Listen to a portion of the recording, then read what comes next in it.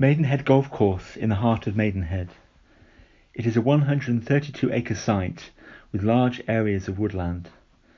It is known locally as the Green Lung, helping to provide clean air in Maidenhead.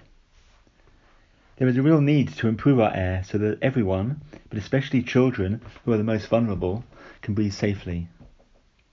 Air quality is the largest environmental health risk in the UK.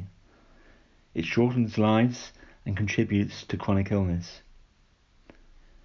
RBWM now want to build 2,000 homes on this greenbelt land. As well as pressure on infrastructure, it will result in increased traffic and air pollution. Our elected representatives at RBWM promised before the last local elections that, to quote, "We are going to resist greenbelt release." They since declared a climate emergency. It is important to keep these promises and take decisions that will mitigate the impacts of climate change, including providing clean air.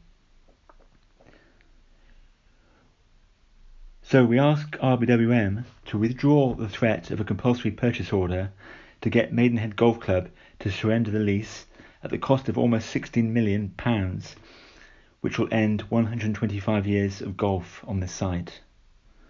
We ask Maidenhead Golf Club members to respect the history and tradition of the club, to resist any deal offered and continue to play golf on this fine course.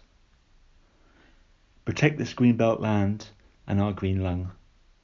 Thank you.